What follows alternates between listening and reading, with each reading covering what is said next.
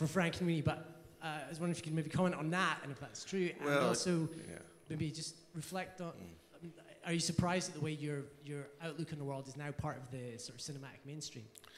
Well, I mean, it was sort of like it wasn't like, you know, The Apprentice. You're fired. You know, it wasn't. I didn't walk into Alan Sugar at Disney and, you know, and point the finger and do that. It was a bit more, you know, Disney friendly. It's like, here, let Goofy and Minnie show you.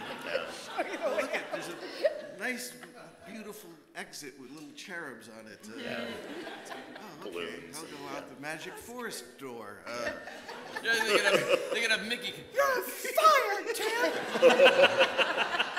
Yeah, and he's only got how many fingers? He only needs one. Yeah, he doesn't. So, yeah, but I mean, as Don knows, he was there at the time, that it was a strange period in the company's history. I mean, it's obviously changed over the years. It's a whole different place. I mean, you know, it was a low point for animation, not just for Disney, but for everything. You know, nothing was really going on.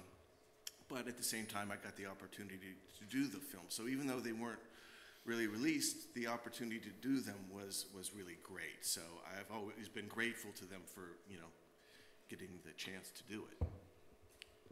Was there a second part of that?